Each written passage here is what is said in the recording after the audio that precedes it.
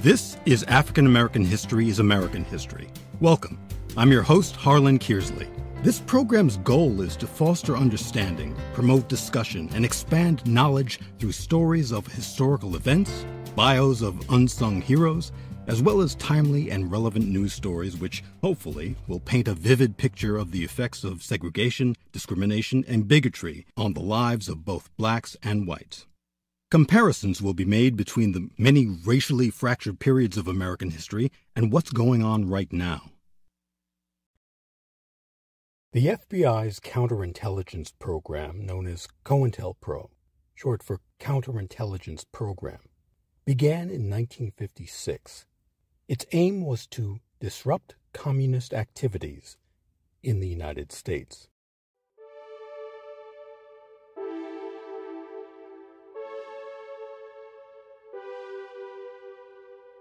By the 1960s, thanks to the power that the head of the FBI, J. Edgar Hoover, commanded, COINTELPRO had become a duplicitous and destructive government-sponsored weapon against civil rights activists, black nationalists, and basically anyone Hoover didn't like. And he really didn't like the Black Panther Party.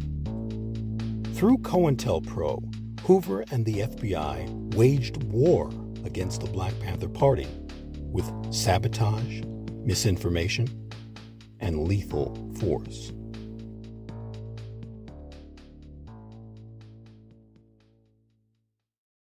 Here's Kim Bay to tell you more about it. The Black Panther Party for Self-Defense was founded in 1966 in Oakland, California, and quickly became the most influential militant Black Power organization of the 20th century. Its members confronted politicians, challenged the police, and protected black citizens from brutality. The party's community service programs, called survival programs, provided food, clothing, and transportation. Within 1 year of the formation of the Black Panther Party, the FBI considered them political dissidents and established an extensive counterintelligence program known as COINTELPRO. Although other groups were targeted, the Black Panther Party bore the full brunt of J. Edgar Hoover's COINTELPRO program. According to declassified FBI documents, COINTELPRO's purpose was to expose, disrupt, misdirect, discredit, or otherwise neutralize the activities of the black nationalists.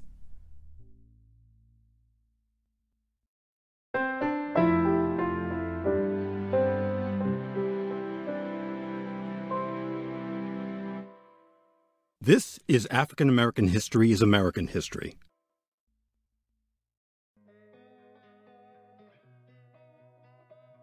COINTELPRO used infiltration, perjury, police harassment, and many other unlawful tactics designed to undermine Panther leadership, incriminate and assassinate party members, discredit and criminalize the party, and drain organizational resources and manpower. The COINTELPRO operation ultimately backfired on Hoover. Instead of weakening the Black Panther Party, the FBI's killing and arresting of Panther members only served to increase the party's support among African Americans and many whites on the political left. They valued the Panthers as a powerful force that was opposed to segregation and the military draft. The Black Panther Party's mission was to make the world a better place for everybody. While Hoover relentlessly painted the Black Panther Party as subversive criminals, the black community saw the party as a force for good. By the end of 1968, Black Panther Party founders Huey P. Newton and Bobby Seale launched many social programs, including free breakfast for school children and community health clinics. The Black Panther Party enrolled the most members and had the most influence in the Oakland, San Francisco Bay Area, New York, Chicago, Los Angeles, Seattle, and Philadelphia. There were active chapters in many prisons as an increasing number of young African American men were being incarcerated.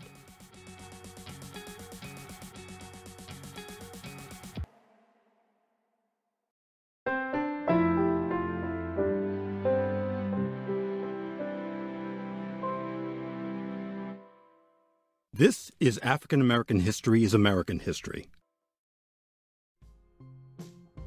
While the words of other civil rights activists like Martin Luther King Jr., John Lewis, and Malcolm X are widely read and revered, those of Huey Newton, Bobby Seale, and Fred Hampton are hardly, if ever, taught and shared.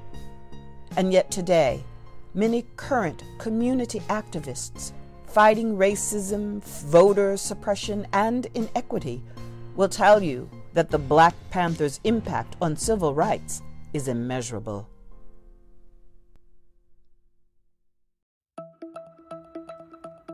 In 1969, Chicago police gunned down and killed Black Panther Party members Fred Hampton and Mark Clark, who were asleep in their apartment.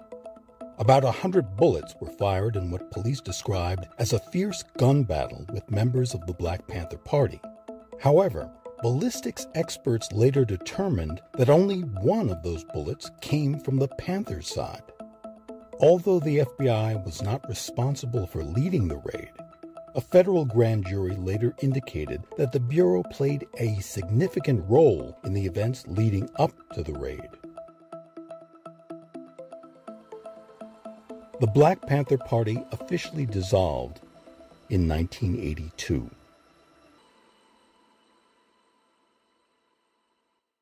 In 1989, the new Black Panther Party was founded in Dallas, Texas.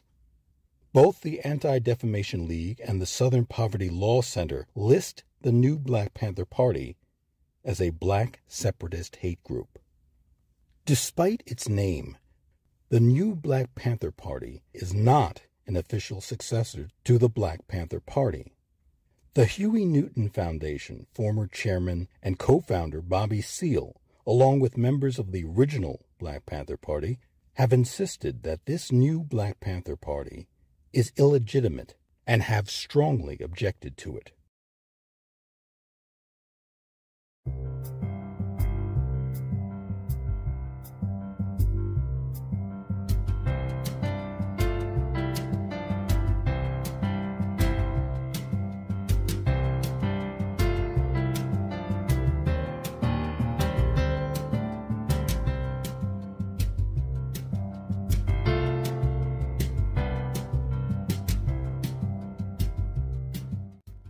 This has been an African American History is American History special. COINTELPRO, the FBI's War on the Black Panther Party. It was written and directed by Harlan Kearsley. The guest narrator was Kim Bay. I'm Harlan Kearsley. And I'm Kim Bay. On behalf of everyone involved in African American history is American history. Thank you for listening. And if you haven't done so, please like and subscribe to the show. Once you do, you'll be notified as new episodes are posted. Thanks again. And please, stay safe.